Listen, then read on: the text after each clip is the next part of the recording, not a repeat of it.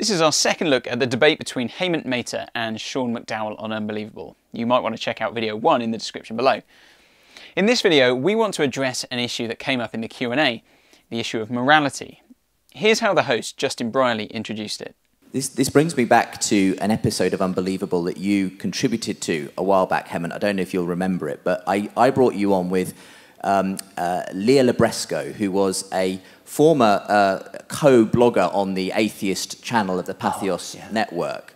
But she actually converted to Christianity, interestingly. And part of her conversion was coming to believe that there really was objective moral truths in the world, moral values and duties. And for her, that was the thing that brought her across the line from atheism to believing there's a God. She felt that you cannot have a world of real objective moral facts and duties and truths without there being something beyond simply matter and motion to ground it. She believed there had to be a God to ground that. Now, I remember when you came on to discuss that with her, you just didn't understand why that had taken her there. I hadn't heard this episode of Unbelievable that Justin references, so I went back into the archives. It's pretty great.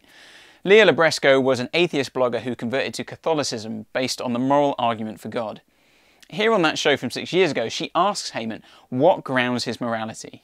And I'd be curious to know from Hemant, what he thinks grounds his morality when you run into someone who's a postmodernist or a nihilist who says, well, why are you saying you have anything except preferences? Why should your preferences be binding on me any more than aesthetic preferences are? I prefer Stephen Sondheim to Andrew Lloyd Webber. Now, I might maintain that's an objectively true thing. But what is it about your preferences that means they're anything more than aesthetic preferences as applied to human action rather than art? I still have no idea what that question's saying. Well, I mean... Hemant, if you prefer certain art to other art, you wouldn't expect someone else to hew to your preferences. That's if true. You prefer certain actions to other actions, you have this expectation that people will share your preferences, that there's something universal that means that they should find those preferences compelling. I mean, you obviously believe that reason, at least, is universal and compelling because you think that I should have an argument that is compelling to all people and like a logical throughput when they read it. Why is it that when it comes to moral questions, you think they're more like reason and less like art? Great question. When I say I don't think a culture should treat women as less valuable than men, how do I want that view to be heard? Am I expressing a moral ought or just an aesthetic preference? Great question. Totally legit question. Hemant struggles. Why is it that when it comes to moral questions, you think they're more like reason and less like art? I'm not sure how to answer that. I don't know that everyone should have the same morality, and I know that they don't, and not everyone's going to agree with my morality versus someone else's. I think you can have good reasons for choosing different paths in that sense. Well, then what's the heuristic by which you check? Some people, I think we both agree some people have, bad things that they value or, misapplied priorities or just actually, value bad things in the case of, the Taliban structure of morality where women are counted as less than human. Is there something that they're missing that means that they're missing out on a fact that would tell them that's not true? Is that an arbitrary distinction and, you just don't share their beliefs, but there's not a reason they should share yours? That women should be treated equally? That's what I believe. That's what you believe.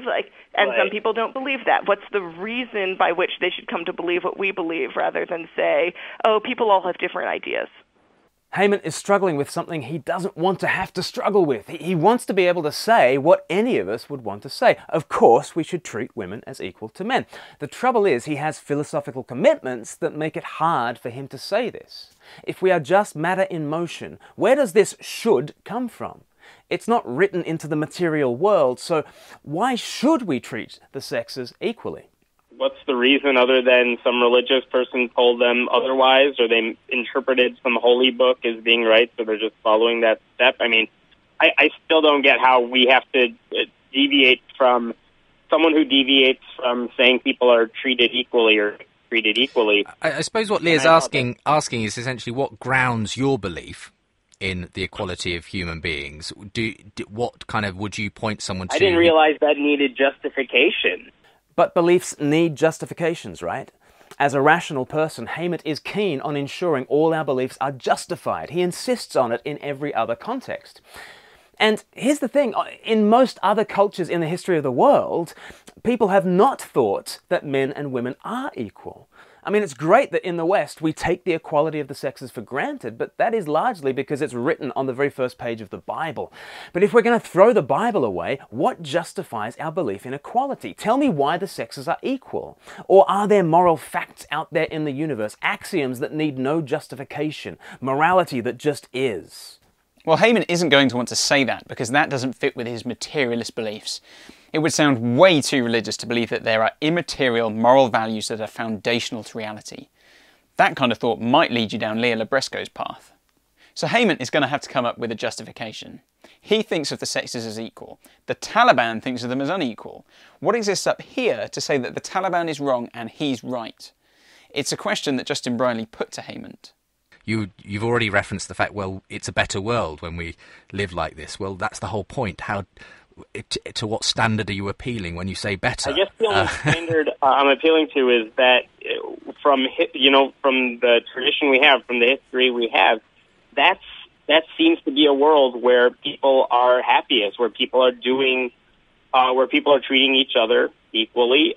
Everyone gets along better. As soon as you start putting other people down, all of a sudden you're setting yourself up for conflict, and that's something religion has done over and over again. But again, aren't these all value-laden? We're better off. It's a worse world where there's conflict.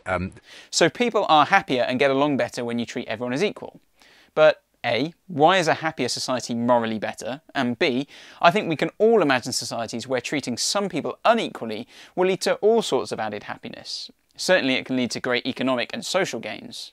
Slave owners, for instance, were happier having slaves, not to mention richer. And slavery built whole civilizations. Those civilizations, from one point of view, ran much more smoothly, powered by slave labor. In fact, when Britain abolished the slave trade in 1833, it cost the government £20 million. That was 40% of the national budget, the equivalent of £17 billion in today's money. That was a debt that took 182 years to pay off. We only finished paying it off in 2015. See, the arguments for slavery were obvious. It was economically lucrative. But on the other side, people kept pointing to the Bible and saying equality was better. It wasn't better for the economy. It wasn't better for a smoother running society, but it was right. But does Hemant have a category for right that goes beyond social preferences? Unfortunately, I don't think he does. And even more unfortunately, I don't think he sees the problem with not having it. Well, that was 6 years ago. And then a year later, he released this video on his Atheist Voice channel, which again deals with the moral argument. Did he learn anything from his conversation with Leah? Sadly, I don't think so. So a question comes up, what are things Christians should not say to atheists? First one, where do you get your morality from? Don't assume that because we're atheists, we don't have morals. We all have morals, we all have ethics. Ours don't derive from a holy book. And I would hope that your Bible isn't the only reason you're not out there killing everybody in sight. So Hemant is tired of being asked the question, where do you get your morality from? But I wonder if he's tired of it because he misunderstands it. Because Christians are not asking you, do you have morals? They're asking you, where do you get them? Those are different questions. It would be like someone asking, Hey, Paul, where'd you get your trousers from? oh man, I'm so sick of people asking me that question. No, because I like your trousers. Where did you get them from? Why do you keep assuming that I don't have trousers? I have trousers, all right. I know you have trousers. That's why I'm asking you. Where did you get them Look, from? I have trousers, and they're just as good as your trousers, if not better than your trousers. Your trousers are great, but where did you get them? Look, stop disparaging my trousers. I've had enough of it. These are fabulous, fabulous trousers. The question, where do you get your morals, is a good question. It's not the question, do you have a morality? It's the question, where is it from? What's the justification for it? What are your foundations for morality in a materialistic universe? That seems a perfectly good question, and it's just the sort of question Leah and Justin were asking him about. But 1 year on from that, he still has no answer. Even when he's the one posing the question to himself, he somehow still manages to dodge it. He never tells us where he gets his morality from. He just reassures us that he has one and he doesn't need the Bible.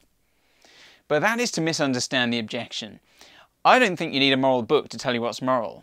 I do think you need a moral universe, but that's the kind of thing Hemant doesn't want to acknowledge. Let me put it this way, if you come across a box of self-assembly furniture pieces, you can put the furniture together without the IKEA instruction manual. And let's imagine that I'm a real stickler for reading the manual and you never bother. That's fine, we can both assemble the furniture. You might even be better at it than me. No problem. You might even say everyone is better off without the manual. Okay, you might want to say the manual's rubbish and we should all do away with the manuals. Fine, but it's much harder to deny the existence of IKEA. And what you can't do is say there's no such thing as furniture. This is the heart of the moral argument. It's not that you need a moral book, it's that you need a moral nature to the universe. And a moral nature to the universe is an immaterial value that is not located in matter. That's why Leah Libresco gave up her materialistic philosophy, and this is the problem that Hemant still doesn't seem to understand. But Leah was 2012, that YouTube clip was 2013, and it's now 2018. Hemant has had 6 years to reflect on his last interaction on Unbelievable. Has he updated his thinking? That's what Justin asks him. This brings me back to an episode of Unbelievable that you contributed to a while back, Hemant. I don't know if you'll remember it, but I brought you on with Leah Libresco, who was a former co-blogger on the atheist channel of the Pathos network. But she actually converted to Christianity, interestingly. And part of her conversion was coming to believe that there really was objective moral truths in the world, moral values and duties. And for her, that was the thing that brought her across the line from atheism to believing there's a God. She felt that you cannot have a world of real objective moral facts and duties and truths without there being something beyond simply matter and motion to ground it. She believed there had to be a God to ground that. Now, when I remember when you came on to discuss that with her, you just didn't understand why that had taken her there. I don't know whether your thinking has progressed on that in any way in the few years since, but do you find this in any way a kind of plausible or interesting argument? It's still not a convincing argument to me. I don't know anyone who's followed her down that path. I know a few people, okay. But yes, you haven't personally come into contact with others. I don't think I necessarily buy into there's an objective truth about all of this stuff. It's what we bring to the table that kind of creates those. So you're not sure there is an objective moral nature to the world? No, because people disagree about even simple stuff now. Okay, so there isn't an objective moral nature to the world. Hemant is clear on that, at this point anyway. And the fact people disagree, Hemant says that's evidence of the fact that it's all subjective. Sean's going to deal with that in a second. But here, Sean brings things down to a concrete example. Okay. But you think it's, just for clarification, you think it's objectively wrong to sexually abuse a child? Would you say that is... So you do believe in objective hang on, let me moral answer truth. that. Let me finish my answer on that. No, I think it's obviously, that's horrible, that's wrong. Oh, well, maybe there is an objective moral standard. Here, Hemant seems pretty emphatic on the wrongness of abusing a child. But something tells me he's not going to stick with his objective judgment. I think, this is the thing, that to me seems like a black and white issue. Child abuse does seem like a black and white issue. Something tells me a but is coming, though. But again, there's plenty of, I think, killing people, you would think that would be an objective truth, but we live in a country where we have the death penalty. There are nations that are firmly religious that kill people because they think that's the right punishment for whatever the crime is. I mean, yes, I agree with you. Like, no, we should never sexually abuse anyone. We should punish anyone who do.